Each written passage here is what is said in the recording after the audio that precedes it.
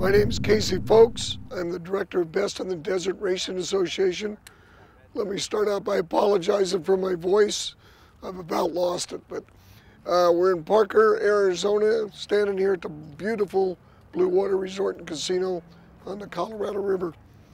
We're here for the Parker 425, which is one of the oldest off-road races in the United States.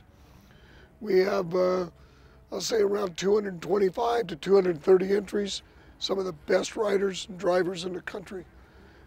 It's going to be quite an event tomorrow.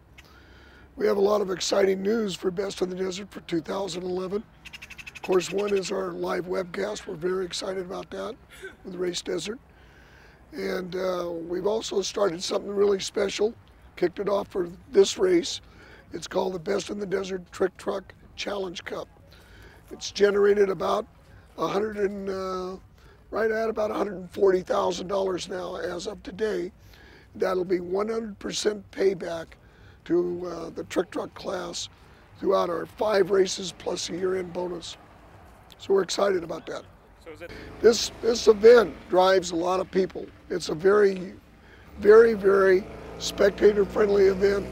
This town is orientated to off-road racing, so it attracts a lot of people. It's an exciting place. Look at the weather we have here. Probably 65, 70 degree weather here today.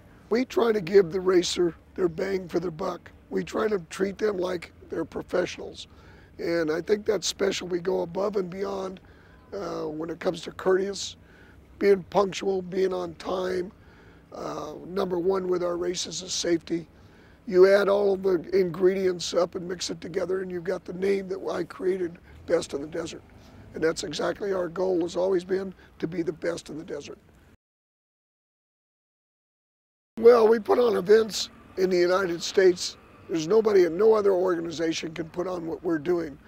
Tomorrow we've got a 425-mile race. And when we come back in April for the Silver State 300, that's a 300-mile loop. It just doesn't happen in any other state in the United States except Nevada.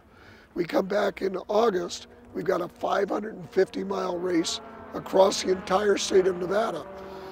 And everything that Best in the Desert does is environmentally friendly. And that's what makes us succeed and being able to continue. Booyah! Booyah! So. Yeah, somebody called me on my phone yesterday and told me about that and said they have it estimated anywhere between 5 and 37 or something like that. So I didn't realize I said it that many times. But I thought it was a word I created, but apparently it's not. All right. Booyah. Booyah, for sure.